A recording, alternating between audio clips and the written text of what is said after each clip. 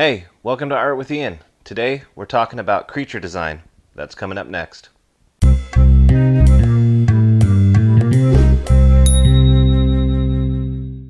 Alright, welcome to episode 6 of the creature design series. Today we are talking about adding light to your creature.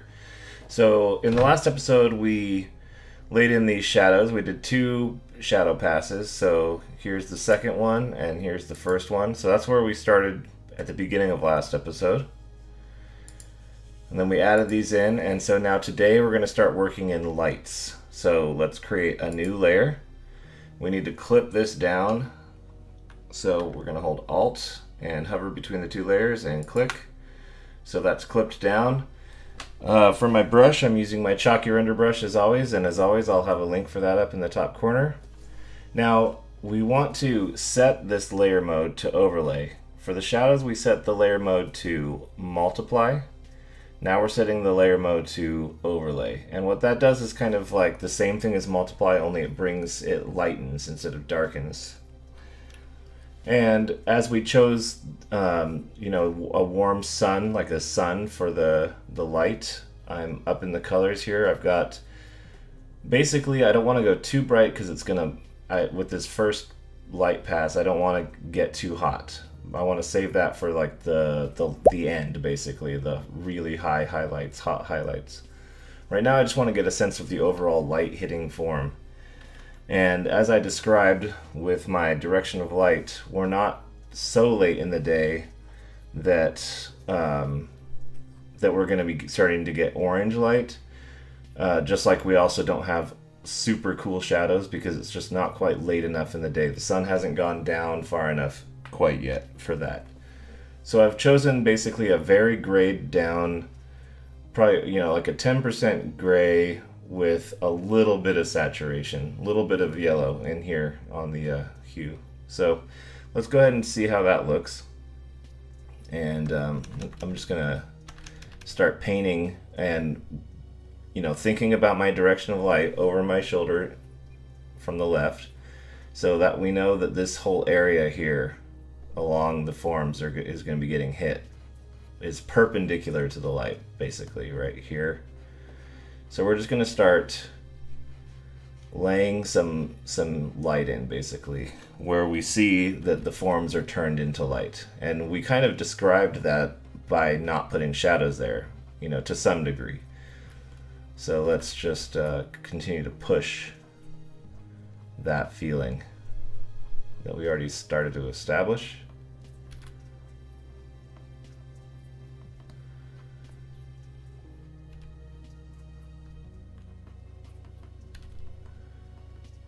And just like with the shadows, I'm basically going for my big shapes here. I'm trying to hit my, create the biggest shapes of light, but a little bit more, I'm going a little bit more subtle than with the big old shadow shapes. Like I'm trying to let the light fall off and leave some of the original local color so that we start creating this, feeling of the turning forms even further. So we basically go light, and then it falls off and then starts to turn into shadow.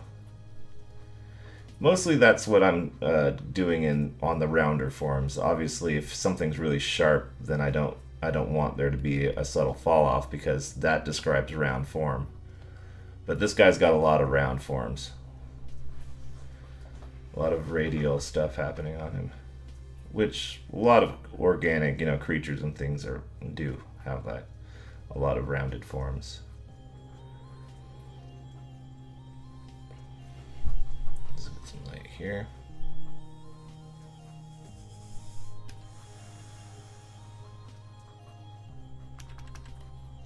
Sorry if you can hear my dog snoring. He's down below me here. He didn't want to leave the room, so I didn't have the heart to make him go. But he snores, so I apologize if you hear him.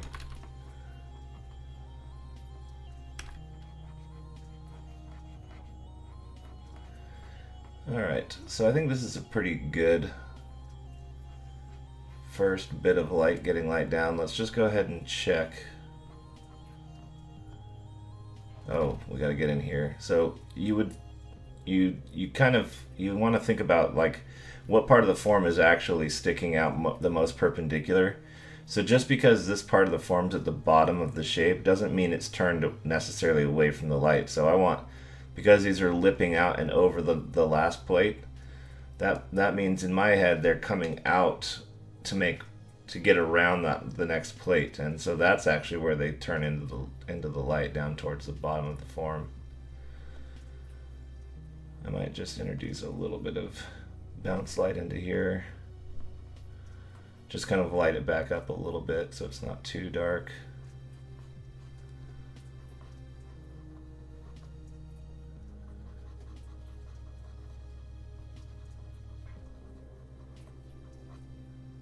Let's hit that lip there with a little bit of light.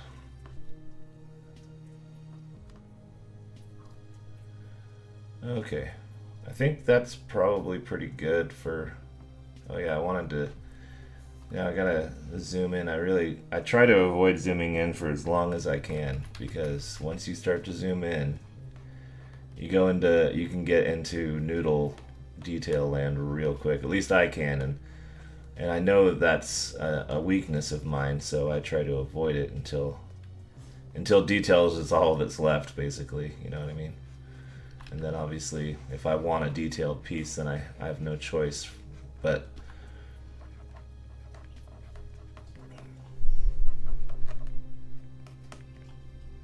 let's just get some of these.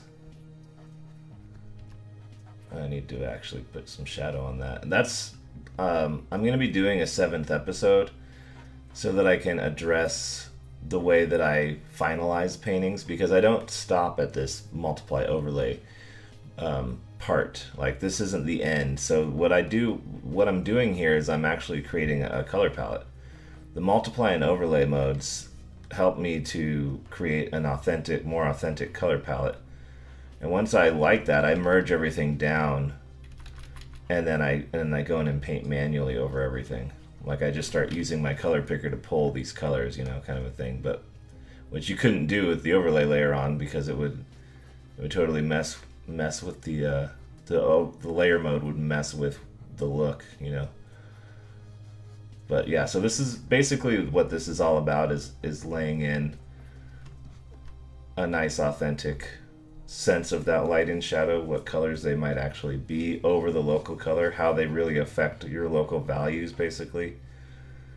And then from there we continue the painting without layer modes, which I think helps keep it from flattening out, for one thing. You know, if layer modes can kind of if you're not careful, they can kind of flatten your image.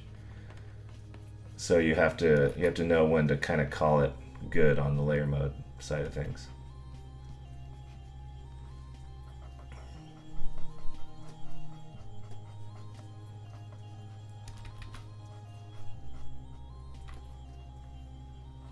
A bit of bounce light there. I should probably not really be doing my bounce light with the overlay mode. I want to do that separately, but maybe just a little bit.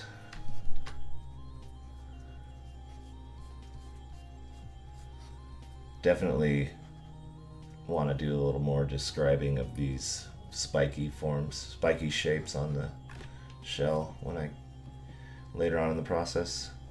But for now, just trying to keep it mostly loose so that I don't get caught up in details.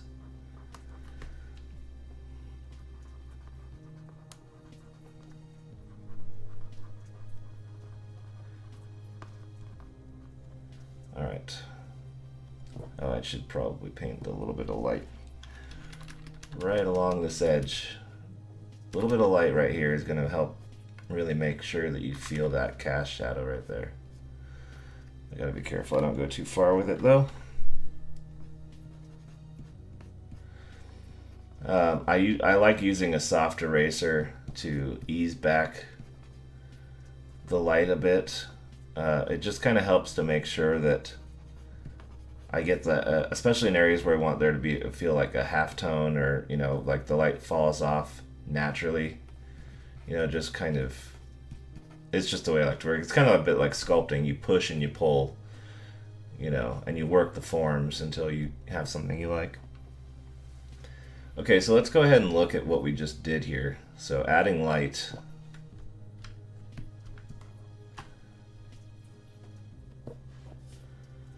I should name this too. Light 1. So let's see what we got. So it literally looks like we're turning a light on and off. That's what we're going for. Without it, look how flat that looks now comparatively. So yeah, it makes a really big difference putting in light. So now I'm going to create a new layer. For this one, I think I might actually just keep it on top of my line drawing. I might start painting some of my line drawing out with it. And I'm not going to clip it down for that reason. And I'm going to kind of just keep it, I'm not going to set it to overlay. I'm going to bump it over. Overlay adds saturation to your color. So if you want to kind of match the look of overlay without using the mode, you have to bump your saturation up a little bit and your value up a little bit too. So I'm going to try that. And I'm just going to come in here, get my brush back. I'm going to come in here and start defining some of these edges with light instead of line, and that's gonna help establish a bit of, you know, a bit more realism as we start to paint our line work out. I'm gonna say this is kind of where the main hot spot of light is hitting, right around here.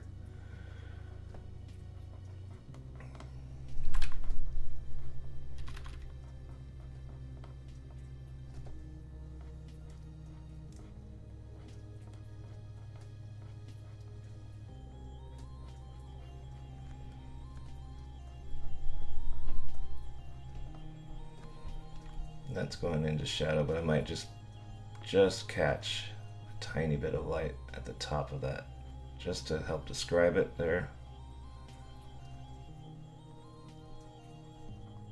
Little bits of light. Some of these shadows, if you watched the shading episode, you'll remember me saying I'm just going to put cast shadows in, and if I add light, it'll start looking like there's these bumps and, you know, spikes and extra forms on here. So that's what I'm doing there.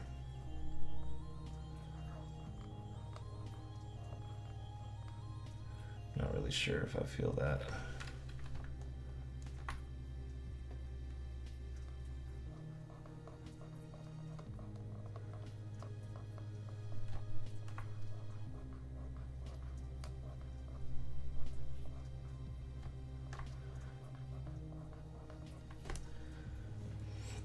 Okay, let's get back to this light color.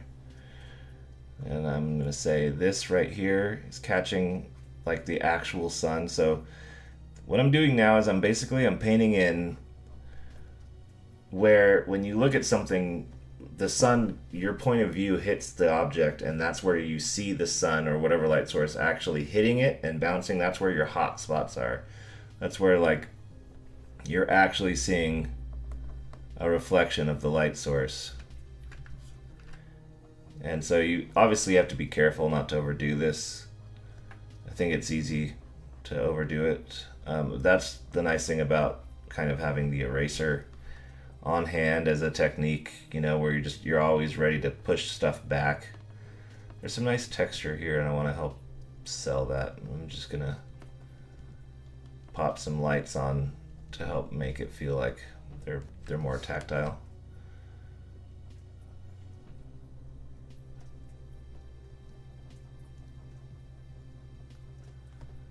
Some light on there.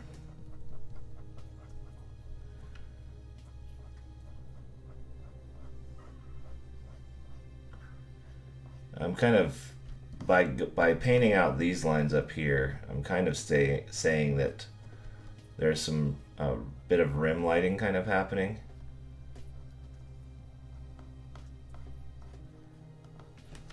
Which I kind of have to be careful, because I didn't really choose a time of day that necessarily works that well with room lighting. The sun would actually need to be a little bit lower, but I'm just going to go with it a little bit here and just kind of see how we go. Just because I like the look of allowing light to, you know, define edges kind of a little bit. It's a cool look. You have to be careful though, like when I come back in with my eraser, I'm going to be making sure that the light doesn't just feel like a straight line following every form exactly perfectly, because that's not how light falls on things. And you might see that a lot in art, in people's work, where, like, for example, see this form, how it's turning? This needs to turn away from the light eventually. It can't all be lit up the same. But I'm just kind of following the shapes, and you know, here I'll just have it fall off because there's enough of it that it's obvious I need to do that. But you know, following the forms a bit like this makes it so that I can kind of, with the eraser, I can choose how much I want the fall off to be, and it's just kind of the way I work. You know, if you don't have to do that, obviously you can just paint the amount of fall off you want as you go. Just make sure that you do paint some amount of fall off as you go, otherwise it's going to look like you just outlined your painting with a color, basically.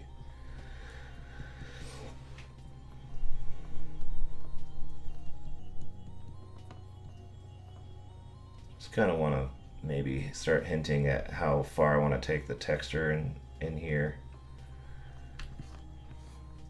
This ridge right here, definitely want to hit this ridge.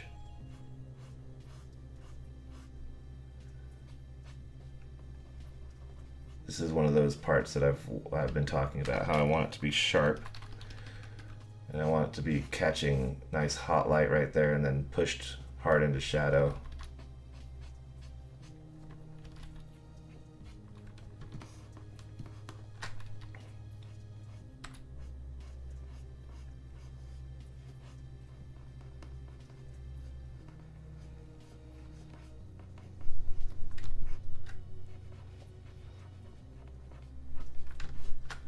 Remember I said about getting these wrinkles to read really well and through here?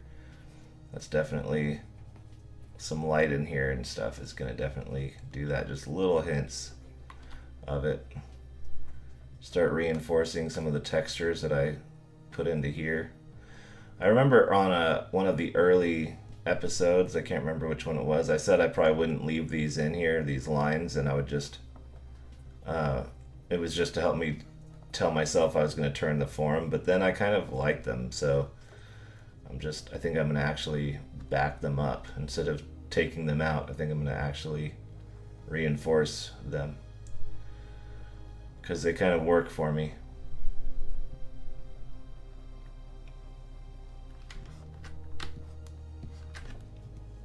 Alright, let's back off this thing a little bit.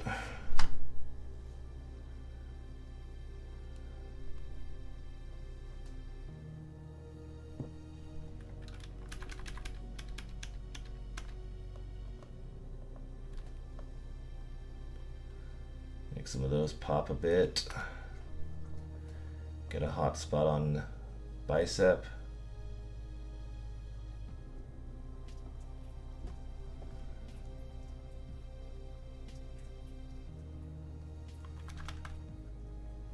All right. Let me bring my eraser back and just start to kind of ease some of this stuff back a little bit, like that right there.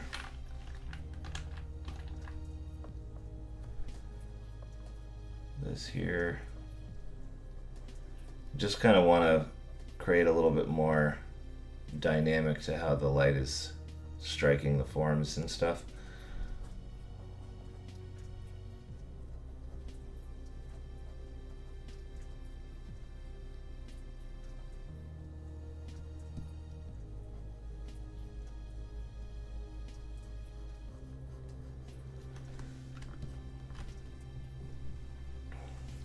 Okay.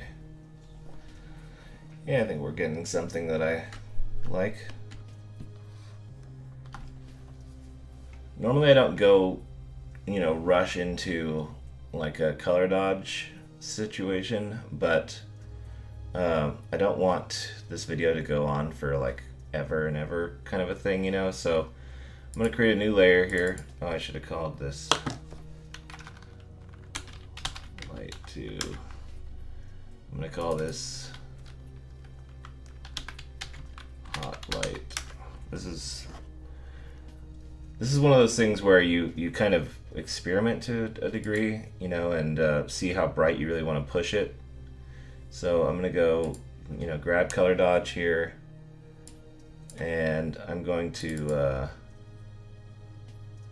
turn off blend clipped layers as group and turn off transparency layers or shapes layer or whatever, and turn on blend interior effects as group. And I'm going to change my brush to an airbrush, blow this up a bit.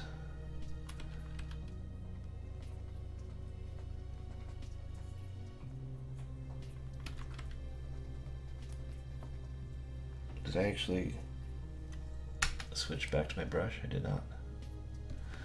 That'll be why nothing happened. Alright. Here we go. You gotta be careful, real careful when you do this. Like, it gets out of control really fast.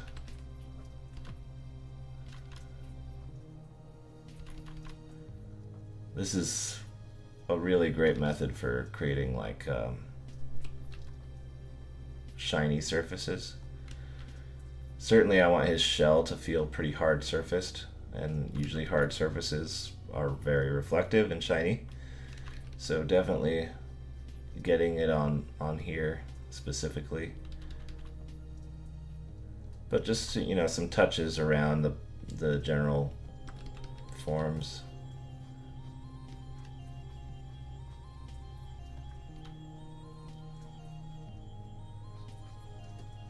Kind of separating the surfaces, so leaving it off of his more organic surfaces or his more soft surface, and pushing it a little bit more on his hard surfaces.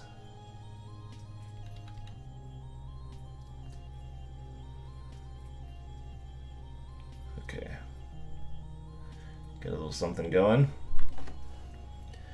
Now we need to work in a little bit of bounce light, so I'm going to actually, I think I'll create this bounce light layer under the hot light. I'm going to call this bounce. I'm also actually going to take, I think I'll leave it for now. Okay, so bounce light. We got to think of the environment that he would normally be in. Since I haven't painted one, I probably should, but maybe before the last episode I'll paint a very quick environment.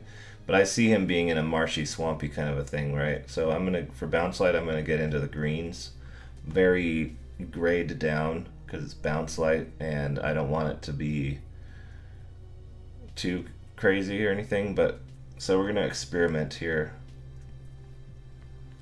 with. I'm just gonna try something out and see. I'll adjust if I need, but let's just go with this. See if it's too much.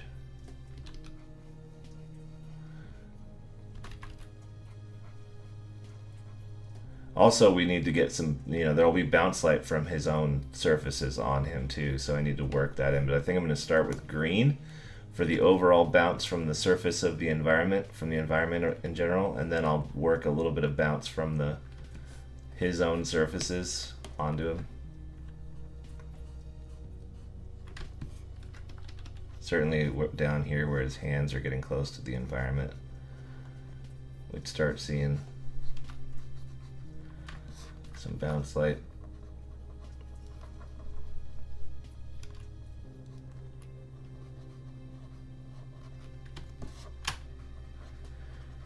Pretty soon also I'm gonna have to start lowering down the opacity of my line drawing so that I can start to actually paint it out. like for real, paint it out, not just paint over the top of it, but like so I can like actually get it out of the painting. I'm also probably going to do some blue ambient light from the sky, which probably wouldn't actually show up in real life in this kind of a lighting setup because the sun's too bright. But I will take artistic license because I want to show forms and it looks good. So, you know, it's one of those things.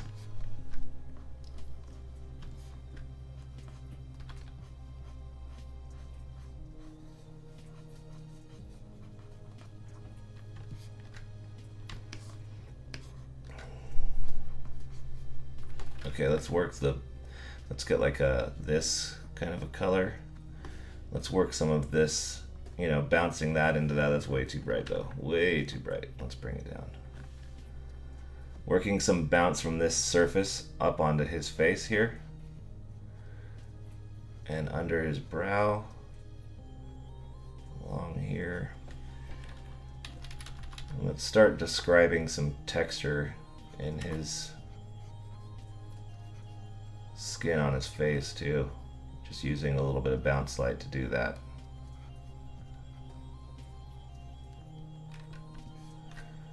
Put a little bounce light in here, up under this.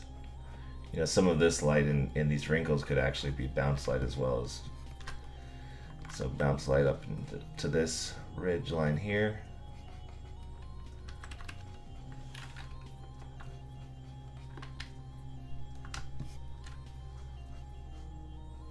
Bit in here.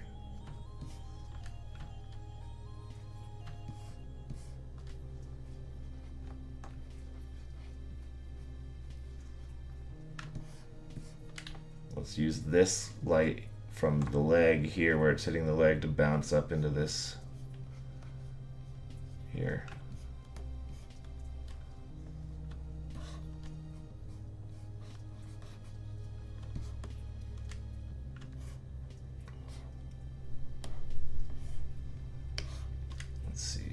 Here.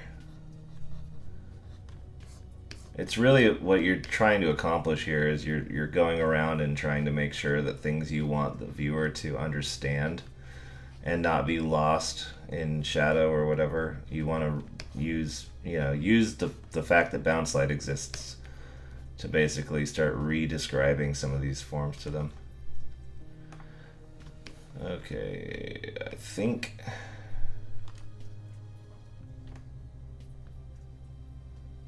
for now I'm probably pretty okay. I tend to work my pieces in these kind of phase like. Oh, and also where you've blended colors, you can grab a color of the blend of like the green and the tan and kind of paint into your subject a little bit to really help establish a feeling of that light falling on, or you know, cascading on these rounder forms. And so it's not just an edge all the time, you know. Like in here, this might actually just pick up some of that ground color in the shadow, like that, you know, just that little bit. So, and this is kind of starting to get into that phase like I'm talking about, where I go beyond my multiply and overlay modes phase and I just start picking out colors and I start like just legitimately painting everything up. So I'm going to do one more light pass here. I'm going to call this one ambient.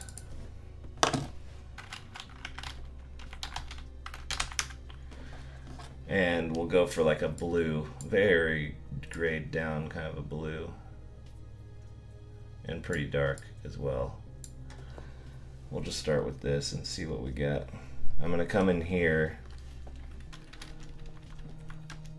and things, especially pointing towards the sky, I'm kind of going to repeat what I did over here with the rim lighting with some ambient light and kind of try to describe some of these forms on this side with light.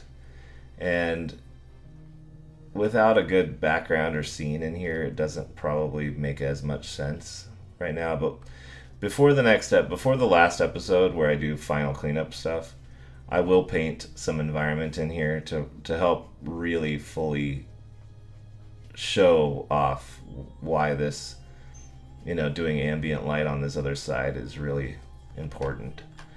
I mean, it's not vital. Like, sometimes it's nice to actually have edges get lost and things. Like, that's totally a valid way to do it. But I tend to lean in the, like, describe my forms and make the things that I designed pop. I'd rather the viewer really see and understand what I've designed than lose a visual on it because it gets lost.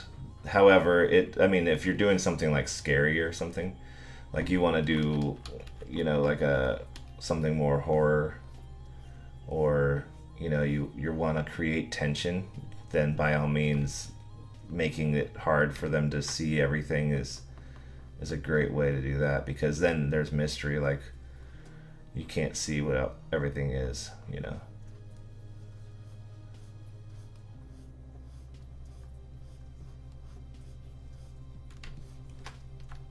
So you kind of want to stick to like the deepest shadows for this ambient light, because if you start setting it next to areas of actual light, it really just, your viewer's not going to buy it anymore, because it's not, you can't see this kind of blue ambient light next to sunlight. You just can't. It's like literally impossible. So it's fine to take artistic license, and I highly recommend that you do to get the design you want to get out, but make sure that you nod to reality just enough to make sure that your viewer doesn't have this, like, I don't understand why, I don't believe what I see, like it doesn't look believable. They might not know why, really, but they will know. And honestly, it's not their job to know why. It's just their job to look at it and say, I like it or I don't like it,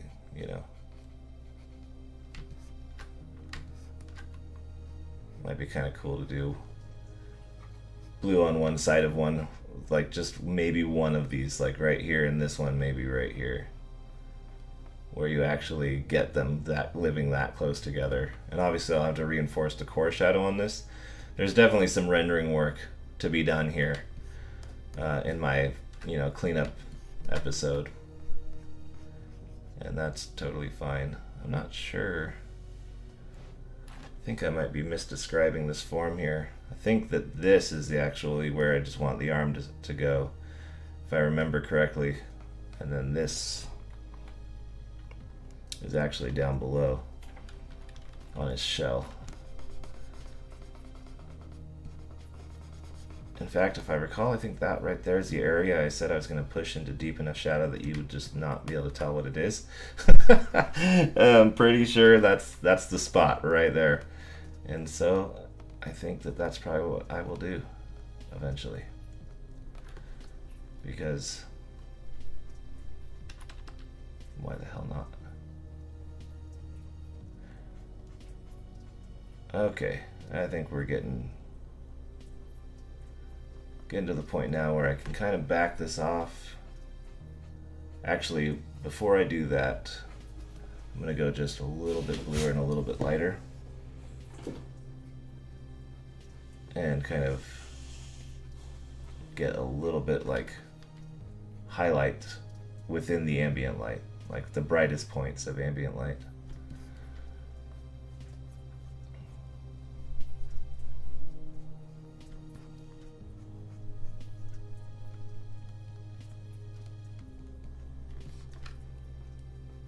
Nothing's final, by the way, when you paint. Like, until you tell yourself that you just have to stop and move on to something else, you can, none of this stuff is like once I say I'm done with my first go at ambient light, it doesn't mean like legitimately I'm never painting ambient light again while I work on this piece. It's just my first pass, So Let's back off.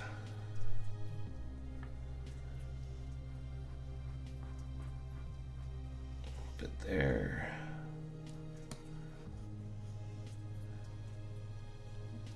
Okay, I'm gonna get my soft eraser, which is basically just the airbrush on set to erase.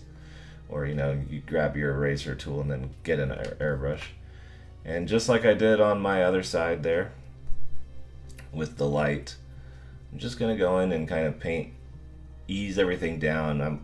The way I think of this is it's kind of like pushing what I did into the image. So it doesn't feel like it's just sitting right on top, you know.